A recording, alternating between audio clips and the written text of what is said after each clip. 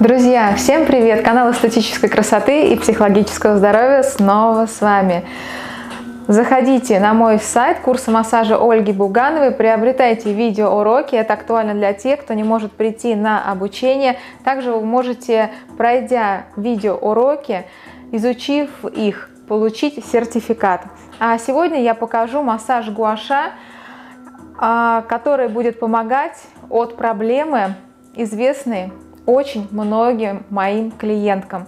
Многие приходят и спрашивают, как же убрать над коленями подкожно-жировую клетчатку, что же с ней делать. Также многие спрашивают про подкожно-жировую клетчатку в области 7-го шейного позвонка. Можно, конечно, это делать все руками, но скребок Гуаша будет вам в помощь. С ним это будет сделать намного легче. Также с ним легко будет работать прямо от коленного сустава. Руками и пальцами невозможно так проработать глубоко. Можно костяшками, но подчас это очень будет неудобно, особенно начинающим мастерам, то есть некомфортно. Нужно будет очень хорошо ощущать мышцу, чувствовать, где же сустав, а где начинается мышца.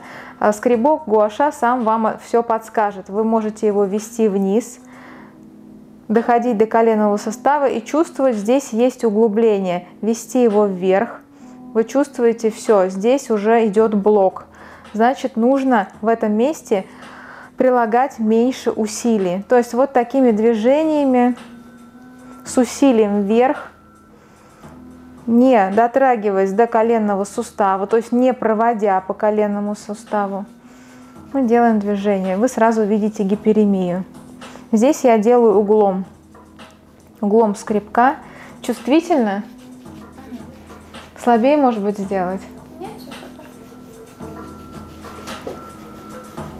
супер. Очень удобно на самом деле. Также внутреннюю поверхность прорабатывать.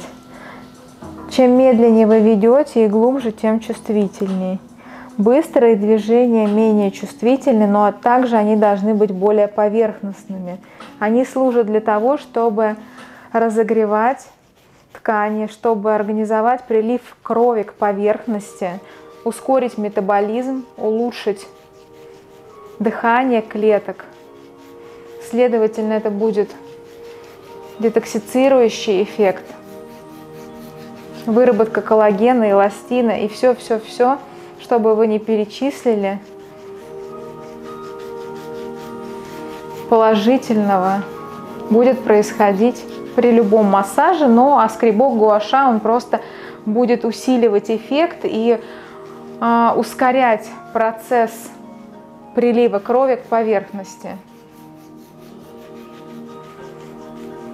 Классический массаж Гуаша, он делается вниз по энергетическим меридианам, но здесь в антицеллюлитной технике можно использовать его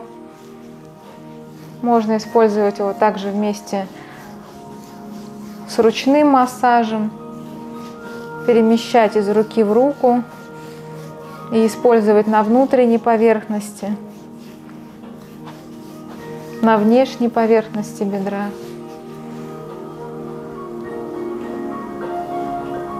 Здесь уже более медленные движения. У кого есть отеки на ногах, Гуаша поможет при отеках, медленные глубокие движения до ощущения легкой болезненности. Еще раз повторяю, легкой болезненности. Клиент не должен испытывать боль при массаже, потому что это считается уже не физиотерапией, не массаж. Массаж – это процедура физиотерапевтическая, и, следовательно, она должна быть системная, переходящая от меньшего к большему. От каждой процедуры сила должна быть увеличена, но все по ощущениям клиента. Очень неграмотно делать массаж, когда клиенту больно, и говорить клиенту: вы должны потерпеть. Это может быть мануальная терапия, может быть какие-то другие методики, но это не массаж. То есть клиент от боли начинает напрягаться еще больше, дыхание начинает меняться. мышцы начинают напрягаться еще больше. Мышцы напрягаются, сигнал идет в головной мозг, напрягается нервная система. То есть минусов от такого массажа будет намного больше, чем плюсов. Должно быть больно, но на грани, не все время, а местами. Да, прям нагрелась, я чувствую поверхность бедра передняя. Ты чувствуешь, да? Прям не чешется, нет? Ощущение то, что внутри чешется. Покалывает, хотя и не наносила никакого антицеллюлитного масла, разогревающего крема. Просто это обычный скребок гуаша сделал такую работу очень быстро.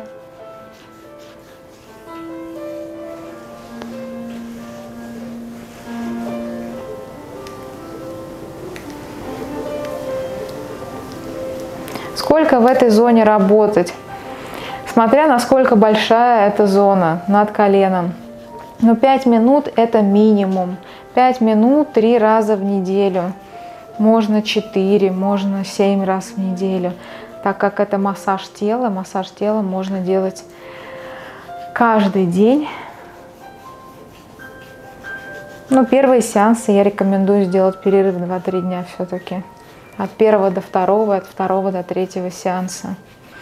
Все-таки сделать какие-то перерывы, чтобы адаптировалось тело, адаптировался клиент. Конечно, я их чередую, я просто не тру 5 минут, потому что это неинтересно, это однообразно. Поэтому я могу чередовать, работая углом, работая чуть ниже, чуть выше.